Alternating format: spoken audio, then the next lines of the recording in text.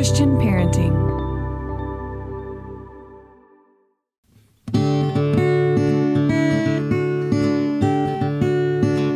Aloha, friends. Welcome to the Monica Swanson podcast, powered by Christian Parenting. I am Monica Swanson, mom to 4 boys, wife to Dr. Dave, podcast host, and author of Boy Mom and Raising Amazing. Here on the podcast, it is my goal to bring you practical advice and biblical wisdom for raising amazing kids and building strong families. You can always find show notes over at monicaswanson.com/podcast. I'm so glad you're here, and I hope you'll be encouraged.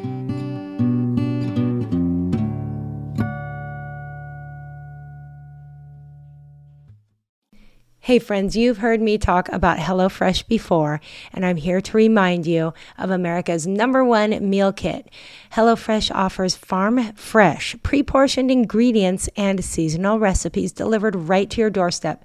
Skip trips to the grocery store and count on HelloFresh to make home cooking easy, fun, and affordable. Now, I know a lot of you have told me that you are trying to sit down to dinner together as a family more this year, but what do you do about nights when your schedule is packed? Well, turn to HelloFresh's lineup of quick and easy meals, including their 15-minute recipes designed to help minimize mealtime stress.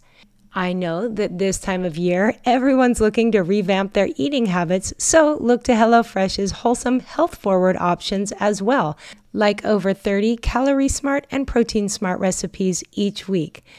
Go to HelloFresh.com/MonicaFree and use code MonicaFree for free breakfast for life. What? That's right, 1 breakfast item per box while subscription is active. That's free breakfast for life at HelloFresh.com/MonicaFree and use code MonicaFree. Yay for HelloFresh, America's #1 meal kit. Hey friends, welcome back to the podcast. And I am opening this episode with a big smile on my face because I get to share an interview with you that I was really wanting to have for a long time.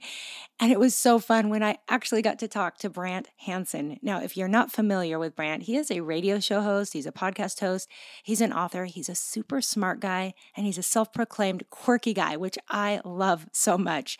But I first heard about Brant because of his book, The Men We Need, which I highly recommend. Excellent book. But when I opened that, I was laughing out loud and reading excerpts to my family because I found him to be just so refreshing and so wise.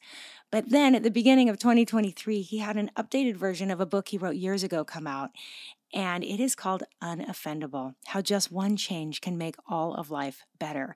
And when I read that book, I was like, that's it. We have to get him on the podcast because this topic is so relevant to our world today. And what better time to share it than right now before we go into the holidays? Am I right? I mean, we love the holidays. They're magical and fun and all the good things, but they also can be a time where we gather with people we might only see during the holidays. And sometimes there's different viewpoints, and it is so easy to get offended, right? Tell me I'm not the only one. Also, just in the stress and the strain of the season, I think this topic, we talk about anger and what to do with anger, and he gets really practical. And I just think this might be one of the most important conversations you can listen to before the holidays. So I'm going to trust you to listen, share it with your friends, and I just hope you're super duper encouraged by it. But you're going to love Brant. If you haven't followed him yet, definitely go to show notes. I'll have links to all the places, and I'll even have a link to the Instagram post that we talk about in this episode, one that Levi and I have watched over and over. It's a reel. And we have just laughed so hard at this one particular Instagram reel that I think you're going to enjoy as well. So before we get into that interview, I also want to tell you about a resource that I think many of you are going to want to get your hands on. I hear from so many parents that want to find good devotionals for their kids. And especially during the Christmas season, we all want to help our families get our focus on Jesus, right?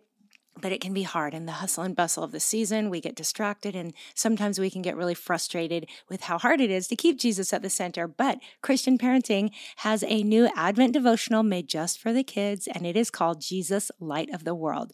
And this is going to help our kids understand how Jesus was the light that came to heal and save a hurting and broken world.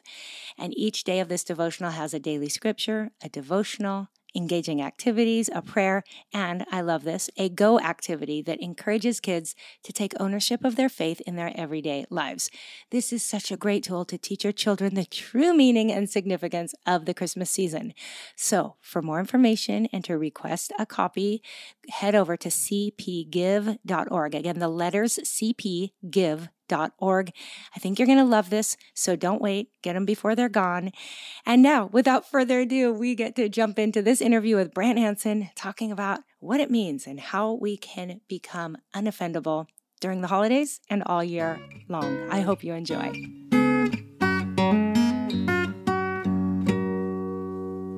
Brant, welcome to the podcast. Hi, I'm excited. Thanks for having me. I am more excited. My whole family's really excited about this one because we've been a fan of yours for quite a while. And so I just appreciate you taking the time to join us. And well, I want to focus on one of your books today, but you've written a few really good books. And Thanks. so maybe to just start us off, let's start with family. Tell us first where you are and about your family, then we'll get to the books next. Yeah, I live in Jupiter, Florida, and I'm originally from Illinois and Indiana, little towns and stuff. And I've been married for 33 years, Carolyn, and our kids are grown-ups. Our son's 29, our daughter's 26, 27. She just turned 27. And we just became grandparents like a year ago. So it's pretty darn awesome. I'm so excited for that. Yeah. And are they near you? Yeah, they are for now. I think they'll move. They want to be in some mountains. And unfortunately, Jupiter has a lot going for it, but we don't have mountains here on the beach. So I totally get that. So we'll be on the road a lot. That's fine. As long as you can go back and forth, right? Yeah. That's what I say. Yeah. Okay. And I also want you to tell us about your son because this is a good story. Well, yeah, we were just chatting about this. She's like, wait, let's talk about this after we record. Yeah. So our son is awesome. And of course, as a dad, well, our daughter, they both are, but the dad bragging wants to kick in. He's on the spectrum like me, but he's come so far. I think we both have. And he was homeschooled the whole way. And of course, the whole time my wife is thinking, am I doing a good job? I don't think I'm doing a good job. We missed 2 days for this. And then I haven't done this curriculum. And I think they're turning out okay. Well, he went to Berkeley, UC Berkeley, and got his degree in Slavic languages and linguistics because he wanted to study Russian literature and whatnot. And at the same time, he was in the military. He was in ROTC, so he became a intel officer after that. And they really liked him. So he benefited the Army and the Air Force as an intel officer in Afghanistan. And now he's at Yale, and he's at medical school. He's in his third year doing rotations and stuff. His goal is to be a neurosurgeon. And I would lay money on that. He's a very focused person. And I do a lot of work with these hospitals around the world. So I would take him with me to observe. He would go in the OR and stand. He was just like, okay, I want to do this. So that's his goal right now, is to be a neurosurgeon for cure and serve possibly in Africa or the Philippines or Vietnam or wherever cure is. So it's cool. Wow. Brag away, Dad. I mean, Thanks. Come on. Well, the funny thing, somebody passed along a tweet from, what's it, Keith Olbermann. It's something about, he told some woman, like, because she homeschooled, she's like, well, congratulations on ruining your child's life. And I had to write back, like, I'll apologize to my son, but he's currently too busy at Yale after being a decorated intel officer from Afghanistan and finishing top of his department at Cal Berkeley. But I'll make sure he knows his life is ruined. Oh, that is so good. I love it. Well, I can quote you in that one because Yes. that's so perfect. Well done. And well done to your wife. I'd love to meet her. She sounds like a great person who has been a lot of fun to do life with. She's brilliant. She's absolutely brilliant. Yeah. Okay, so and even before then we get to the books, tell us more about yourself because you're an interesting guy. I'm quirky. So I think we like quirky. Our family's all about quirky. Good. See, you know what? I tell people, like, it's a good idea in life to just have a high quirk tolerance. Like some people, like that guy's weird. Like that guy's interesting, is what he is. Like if somebody gets fired up about some narrow arena or area, like that's really fascinating. Tell me more. So I love that. I like the energy and curiosity that comes with quirks. And so some people like, man, you're missing out on a lot of interesting people if you can't handle it. Um, Gosh, about me. So I host a radio show daily. I've been doing this for years. I didn't intend to. I meant to be a newsman, and it kind of metastasized into being a syndicated host of my own show. And that was entirely not my plan, and I didn't orchestrate it or anything. So that's part of it. The books have been recent. I've been writing the books, which has been good. And I think it's a weird working with Cure has been wonderful. Like there are these hospitals that serve moms mainly because the dads usually leave when you have a child with any kind of disability. And what we do are top-notch orthopedic and neurosurgeries for people who have no money, serving in some of the worst places in the world. And we do it for free, and we do it overtly in the name of Jesus. So we tell people it's because God loves you. We pray over the kids on the OR. Like the surgeons pray over the kids before the surgeries. Like it's a remarkable place. And I'm kind of jaded on some church culture stuff. So for me to be able to see that, I'm like, okay, it looks like Jesus to me. So I'm kind of throwing myself into it 100%. Mm. Oh, that is so cool. I definitely want to look into learning more about that because I hadn't heard of it until you. It's remarkable. Yep. And briefly about the radio show, is that something anyone can tune? Like, could I find that here in Hawaii, or how do people check that out? I don't think we have any affiliates right now in Hawaii, but So it's not like online. well, yeah, it is on a bunch of stations. So like we're like on SoCal and New York City and like all over the place. But if you just go to branthansen.com, you can find affiliates there. And there's quite a few, but you can also just listen to our podcast wherever Which you is live. great. Brant and Sherry Oddcast. Well, it's with my radio producer Sherry, and she also just. I said my wife's a genius. She's a genius too. She's unbelievably talented, smart, tolerant. She does person. well with you. She does. She's great at ad-libbing. So that's where we exist, and I think that's why it sounds human. And we're both very influenced growing up by broken families. Working through that in terms of our faith, that pain. And then also the other thing is the Muppet Show. So the Muppet Show influences us. We like the struggle of it because you watch a Muppet Show, you see the struggle of putting on a show and you just see through it. So that's what our thing is. It's like, we're not trying to. I love that.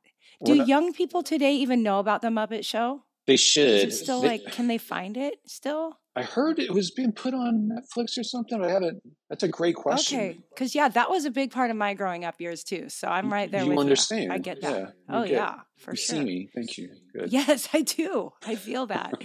Well, that is really good.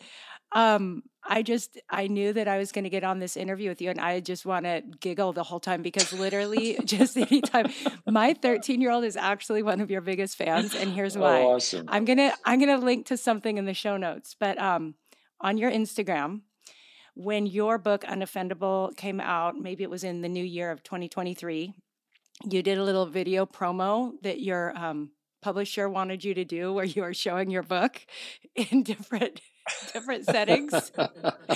I think we have watched that like an embarrassing number of times. My 13-year-old thinks That's awesome. That is probably, I mean, there's a lot of funny things on social media right now. Like kids can be entertained for days, but that's the one he keeps coming back to, and he has to watch it to the end. And because it just gets better, like right when you think it's going to end, you just kind of keep going. And I was actually thinking about you because recently I heard a sermon, and you know how sometimes people just can't quite wrap up a sermon. Like they get to the end and it's like, okay, we're done. Yeah. But they kind of keep going and you're getting awkward and you're like, this needs to wrap up. Well, you do that, but the best stuff is at the end.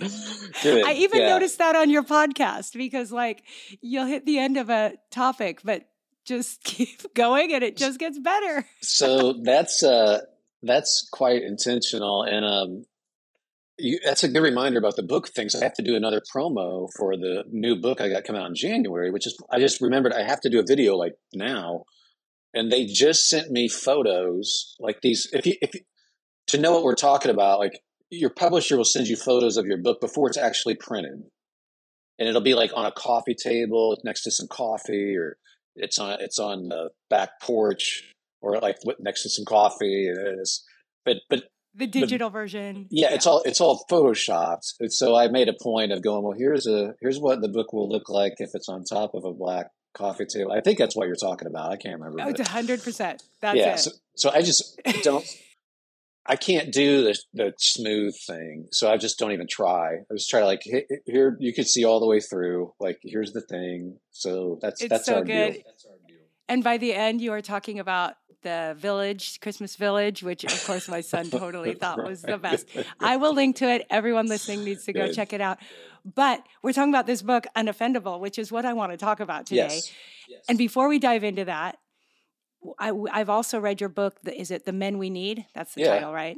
Yeah. So good. Thanks. And what else have you written? Name your other books for us. There's a book called The Truth About Us, about our cognitive biases and stuff. And then there's a book called Blessed Are the Misfits, about being an introvert or a spiritual struggler, and where do you fit in when everyone else or other people have these incredible Christian experiences or feelings or whatever. Like, what if I don't have that? Because I generally don't. So that's what that's about, kind of welcoming people who feel like misfits. Yeah. Okay. And then the next one. What's the next one? I haven't even announced it on my own show, but it's about peace, even though the world's crazy. Like, can you actually have joy? Is it even legitimate to be joyful and hopeful given headlines of the nature of our world? And I believe it is. And the book is called Life is Hard, God is Good, Let's Dance. So I tell a lot of stories. Thank you. I tell a lot of stories from the cure hospitals and whatnot just to demonstrate what God's actually doing in the world. And you don't have to be naive to be hopeful. In fact, real hope is the opposite of naive. It's actually a very rational thing that's based on what you know to be true, and including how this all ends, and how God will work things out. So it's about like living with that. Awesome. Okay. Well, we're all going to want that one too, for sure. Cool. So, okay. So can we talk about being unoffendable? Because I think if there's ever a time in our world, we all need this message. How did you end up writing it? What's the story behind it? This is a terrible story. It really is. It's one of the, but it's either the least inspiring or most inspiring thing. I literally I was always like, I need to write a book. Everybody's like, you should write a book. You like to write. And I never did. And then I read Seth Godin, the marketing guy. He wrote a book called Lynchpin. He's like, I'm not that good of a writer, but you know what? At least I get something done. A lot of people are like, oh, I'd love to write, but they never hit send. They never finish it. They never ship the product. He's like, look, even if it's mediocre, a shipped product is better than nothing. And that freed me up. So I literally did this. I know this is going to sound weird. I went to the coffee shop and I said, I'm going to sit down and write a bad chapter about something, but I'm going to write it. And I'm not even going to get up from this chair. It's going to be horrible, but I'm going to get it done. And then I did that 2 weeks in a row. I wrote chapter, and they were mediocre at best.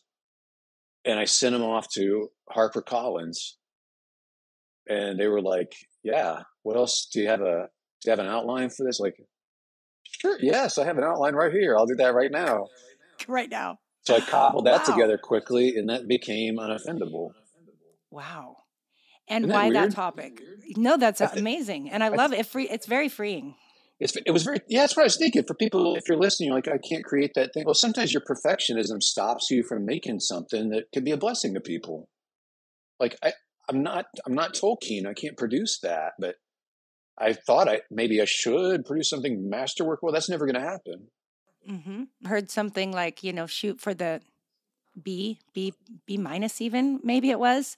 And that really inspired me, because I'm like, if I'm going for an A+ every time, I'm never going to get anything done. You'll never get it done. But if I can get a B, why not? Yeah, especially if I'm not capable of writing an epic science fantasy or whatever. Like, right. Yeah. I'm capable That's of not your writing what I job. did. So that's a lesson for everybody, I hope. And like, just get it done. The other thing is why that topic, it's like top of mind. And I had been talking about it on the air. I'm like, how long are we supposed to be mad? So this is in a Christian context. I'm asking this question. I know we have righteous anger. How long do I hold on to my righteous anger?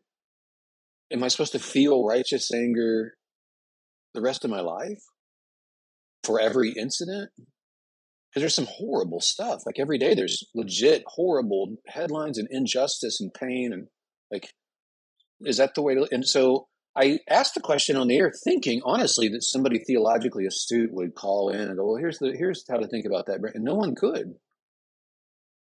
They could not And tell this me. was back because the copy I have is your updated version of the book. Mm-hmm. This was originally your first book. How long ago? I know it sold over 2015. 200,000 copies.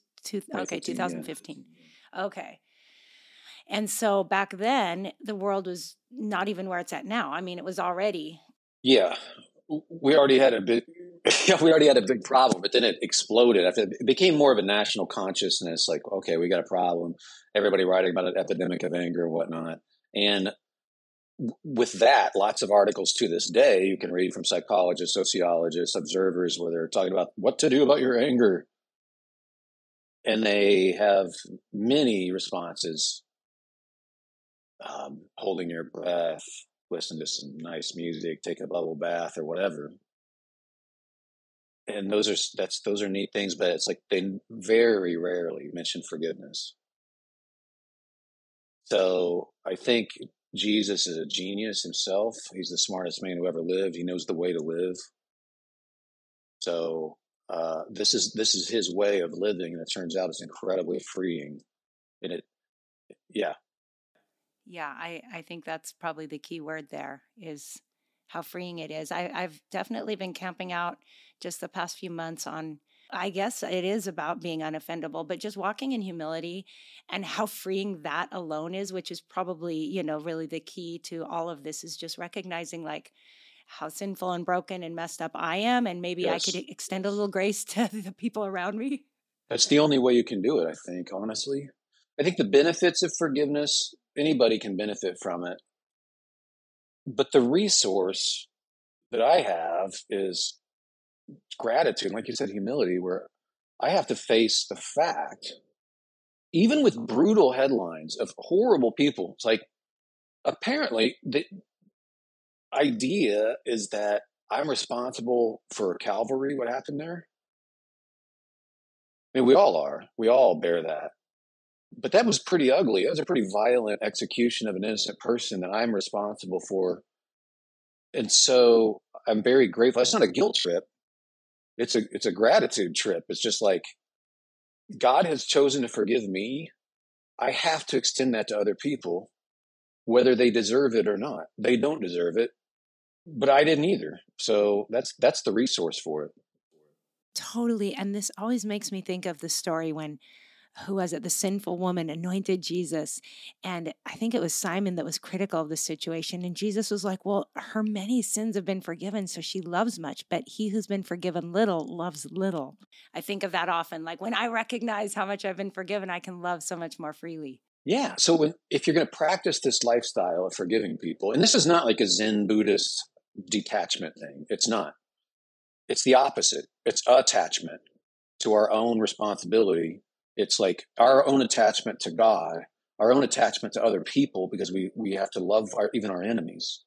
So it's the opposite of detachment. But you do get up every day with the mentality of, I'm not going to be offended by humans doing the same stuff every day they've always done.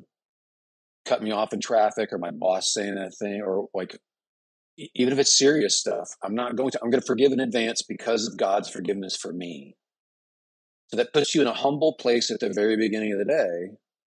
And it becomes a practice that over time you get a lot better at, and you get to become what is called patient with people, and you become more loving, and you become less judgmental, and people start to want to be around you because you're this oasis in a whole sea of offense. I guess an oasis in a sea is a really great metaphor. Um, I get it. Yeah. I get it. You know what I'm talking about. Yes. Yeah. So that this is a, because of our culture being so messed up, like if you are somebody who's at peace and is forgiving and you just exude that, you become kind of magnetic. So true. Without many words, people are going Right. to notice. Mm-hmm. Yeah. You're just different in the best possible way. So yeah, I think it's cool. Here's an idea. Take the stress out of your New Year plans by getting Factor's ready-to-eat meal delivery service. Factor takes the stress out of meal planning and sets you up for success in the new year. Skip the grocery store's prep work and cooking fatigue. Instead, get chef-crafted, dietitian-approved meals delivered right to your door. With over 35 meals to choose from per week, including options like keto, calorie smart, vegan, and veggie, and more, plus over 55 weekly add-ons, you'll have a ton of nutrition and flavorful options to kickstart your resolutions. I love that Factor now offers loads of snack options like breakfast, smoothies, juices, snacks, and more to keep you going no matter what's on the schedule. So guys, head to factormeals.com/Swanson50 and use code Swanson50 to get 50% off. That's right. Code Swanson50 at factormeals.com/Swanson50 to get 50% off. I'll be linking it to Factor over in the show notes as well. I hope you check it out, and I think you're going to like it. Okay, so you kind of alluded to it, but practically speaking, walk us through a day. So you're saying it starts in the morning, but probably like a lot of people, I can have a lot happen in my morning quiet time that goes away pretty quick. How do you keep that on the front of your mind all day? That's a great question. That's a great question. I think it can be integrated in your day in different ways, befitting your own lifestyle. So when I walk the dog, that's a cue to me in the morning. Talk to God. I need those cues. Some people use, I think it's really brilliant. Like every time they're at a red light, that's their cue to just get honest about how your day is going with God. Like prayer is you and God talking about what you're doing in life together, right? So once you realize that, you can have these nice little,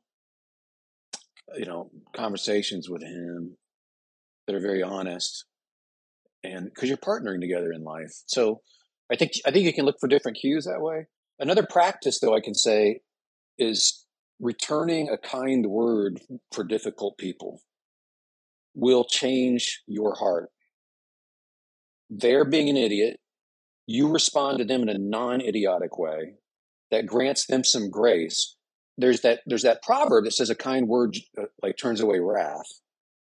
And what we've learned is it not only turns away the wrath of the person who's being an idiot, it turns away your own wrath when you hear yourself being kind. Same thing with a comment in a Facebook thread or an X thread or whatever. Instead of bashing somebody or having the last word, if you say something kind, if you can manage anything kind, you can go to bed that night. You won't be roiling about that conversation. You'll just set it aside. But if you keep it going, yeah, right. So this is a way to set your heart free. This is a genius way that Jesus is giving us how he wants us to live. So that's another practice I think is very important. Here's another one. It's as silly as this sounds. When I talk about it, people laugh like it's absurd. It's not absurd at all. When somebody does cut you off in traffic or they're being an idiot, tailgating you or whatever, pray for them. It sounds like a churchy answer. It's not. If you actually have the spine in that moment to say, Lord, I don't know what's going on with that guy, but bless his family and give him some peace. He seems like he's anxious about something or angry about something. Well, how wild is it that now you're not mad? Now you're growing in that moment. So you've actually taken a trial and passed it. You've taken a test and passed it, but your own heart is, and it's like shooting free throws. You keep practicing this and it becomes more second nature. So that now you used to be the jerk in traffic yourself and your wife was upset or your husband was upset because you're being such a jerk. And now they're like, what happened? Totally. I love it. And it is a practice. And that's what's so cool. I mean, I typically am running late for everything, but every once in a while, I'll leave like early or just not have a schedule. And just Uh-huh. for fun, I'll drive in the slow lane on the freeway and just be like, it's freeing to just not think, oh, I'm checking for cops everywhere because I might be going over the speed limit. I'm like, Totally. I'm actually pretty relaxed and this is so freeing. Why haven't I done this before? You hit on So, something really key there, and that is we become different humans when we're in a hurry. That is just a fact. Our moral choices, our willingness to help or not help, like it's all based on we could be the same person, same place. I've done it. We have this one street in town that's just jammed with traffic all the time, but you have to get on it. And I've had no problems in traffic jams there. But then same situation the next day. I'm in a hurry and I'm like, geez, oh, nice. You wait. You go through the green light and then but you hesitated. So now I can't go through it. Like, thanks a lot because I'm in a hurry. yes. So Yes. same guy. One guy's an idiot. Uh-huh. The other guy's Yep. not, but it's the same guy. Oh, that is so true. Okay, you touch on something else I don't want to skip over, and that is social media, which I think brings all of this to the surface. But in your book, especially, and I hate to get so many laughs at your expense, but you also get a lot of messages about yourself as a radio host, Oh, yeah. some which are really mean and ridiculous. But you've learned, tell us a little bit about how that has helped you put this to practice. Yeah, it has because I didn't know what to do with that. And what radio people will do, like any colleagues, right? Anybody in customer service, you get together with each other and kibbutz about how crazy everybody is and what this idiot said, what that jerk did, and what she did, and you can get some solace from that. But it's like I don't think that's necessarily the Jesus way, and maybe I shouldn't be getting angry that people are messed up. Maybe I shouldn't be. I mean, I've been doing radio long enough. I should have Well, learned tell by us some of now. the things that people would say, Oh, if you goodness. don't Okay. mind. No, I will. I mean, I think I put this in the updated version, but one of my favorite things is it's fairly recent. That was a tweet I got about I do the MetaShare commercials. So if you ever hear that, that's me doing that. And it's the most inoffensive thing. It's just me talking. I'm not trying to be cool. I sound like this, right? Just saying, hey, you could save $500 a month on your blah blah blah. And I get hate tweets from that. And so one guy said, I memorized it because it was so perfect. He said, dude, you're the worst.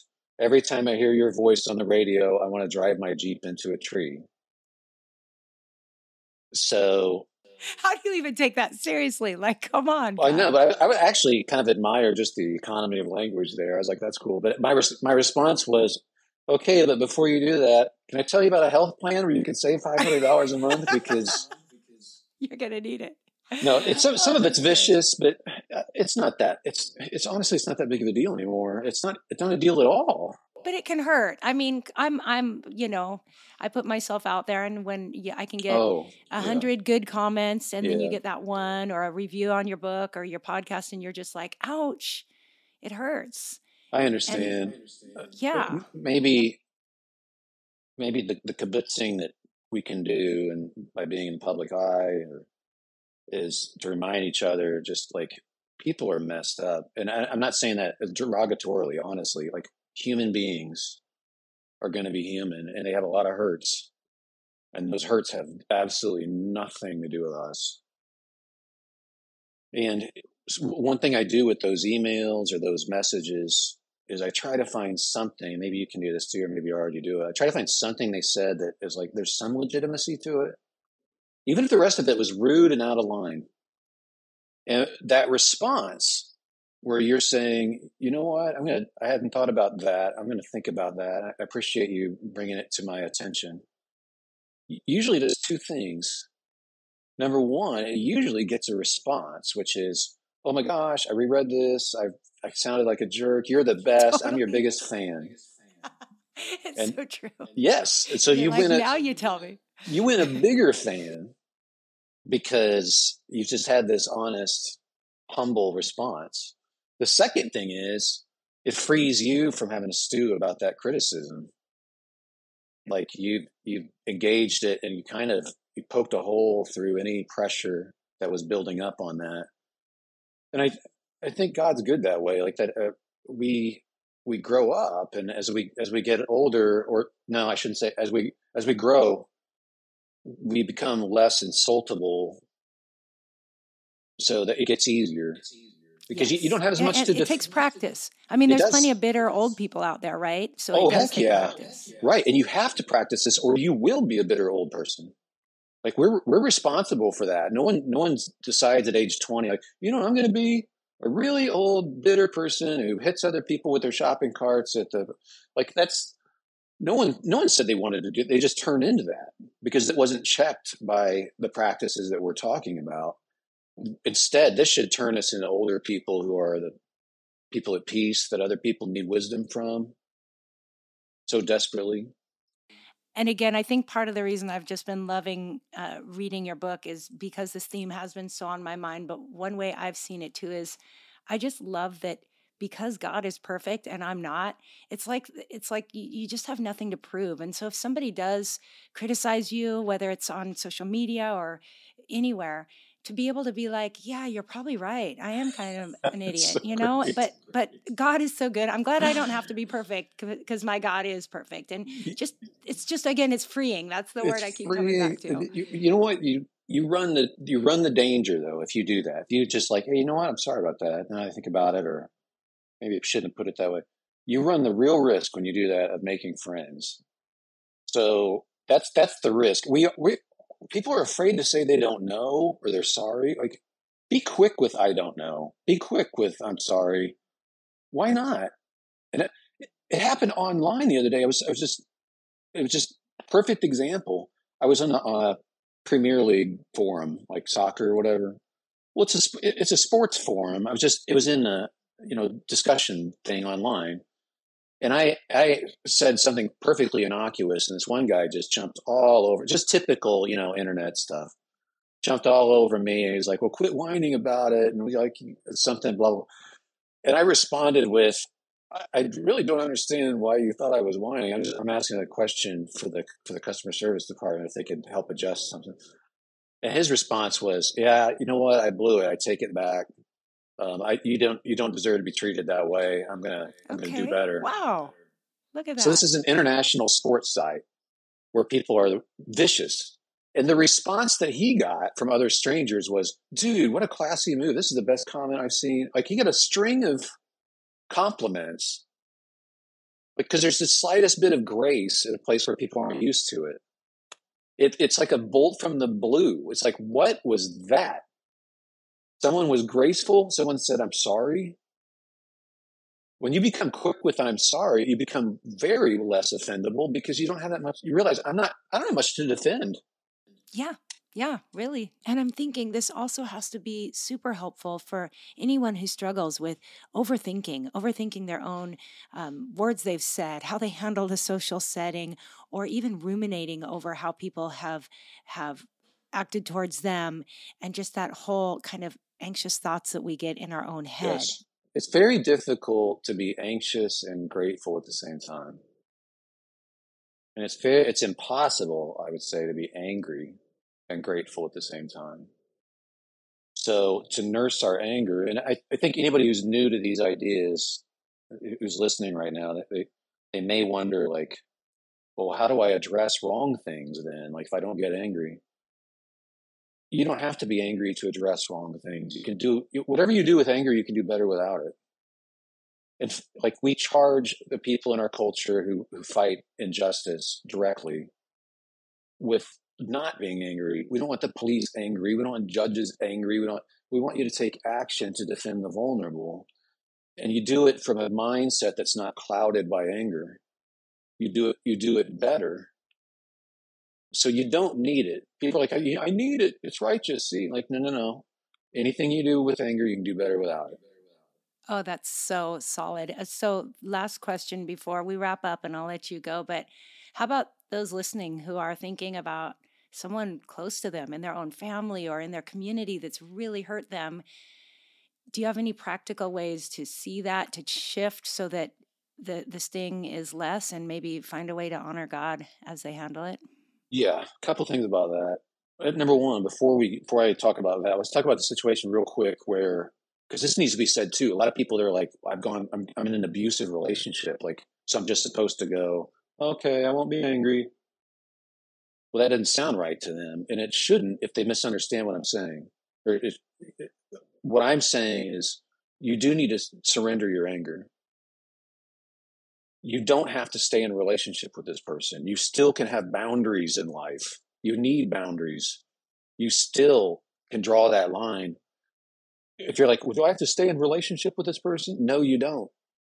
But if you don't forgive them, you are staying in relationship with them for the rest of your life in your head. So again, forgiveness is freedom from this prison. It's not aiding and abetting somebody who's going to abuse you.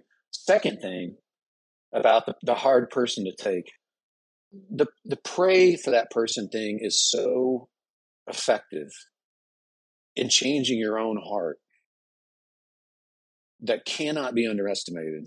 When you hear yourself, I even recommend praying out loud. I pray out loud when I'm walking the dogs. It helps me focus. I'm still not that great at focusing, but it helps. My mind sometimes will drift, and I'm like, God's okay with that. I'll come back to that. But I will pray out loud. When you hear yourself saying kind things about a person, wishing blessings upon them, God, add value to their life. That's what it means to bless someone, is to add value to their lives. You pray that instead of cursing someone, which means to subtract value. You're going to find your own heart changing. That's all you can control. But you know what? It's kind of cool, because if this person's probably toxic, which means this person's probably not just toxic with you, but in life, he or she is toxic, which means there's a loneliness that's going on there. And having someone that can put up with that is pretty poetic. I've seen friends do this, see my wife do this. There's people no one else can take, and she can. And it's a beautiful thing. Like, these people don't have anybody. You strip away all the bravado and the big talk and the like. So that is something that can happen. If it doesn't happen, it's okay. But you can only control your heart. But there you go. Yeah.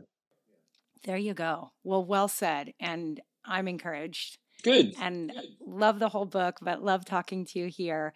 So for anyone who hasn't already found it and read it, again, you said your website, but remind us where everyone can find you and your books and all the rest. Sure. It's just BrantHansen.com. So it's Brant. It's kind of weird. It's BrantHansen.com. All the books are on like Amazon and Barnes & Noble and stuff like that too. So pretty easy to find, which is good. Can't wait to see the next book preview on social media. Do a good one for us. We're going to be looking for that. I'm going to try real hard. There's not a big budget, so this is what you get. Oh, seriously. So much fun. Well, it has been a great time having you on. Thank you so much. Maybe we can get you back after the next book comes out to talk about that one. Let's do it. But appreciate your time. God bless you, and thanks for the encouragement. Thank you. Take care. All right, friends, I hope you enjoyed that conversation. And yes, there will be links to all the things we talked about over in show notes. And this specific episode can be found at monicaswanson.com/Brant, BRANT -Hansen, HANSEN. Thanks again for being here. Next week, I'm sharing a really fun conversation with Luke and Levi where we're talking about gratitude, what they're thankful for, and just kind of a fun, festive Thanksgiving chat. It's actually a replay from a couple years ago, but in case you missed it, or even if you heard it, I think it'll be fun to listen to maybe as you're making your turkey. This is one that, of course, we want the kids to feel invited to listen to as well. So you're going to enjoy that. And then we've got a few more great interviews and episodes as we lead into the Christmas season. So keep coming back. Please spread the word about this podcast with your friends. If you can take a screenshot and share it to your Instagram stories or on Facebook, that's a great way to spread the word. And again, I think this particular episode is an important one to share as we go into the holidays. So thank you so much, guys. God bless you. Have a wonderful rest of your week. And until next time, aloha.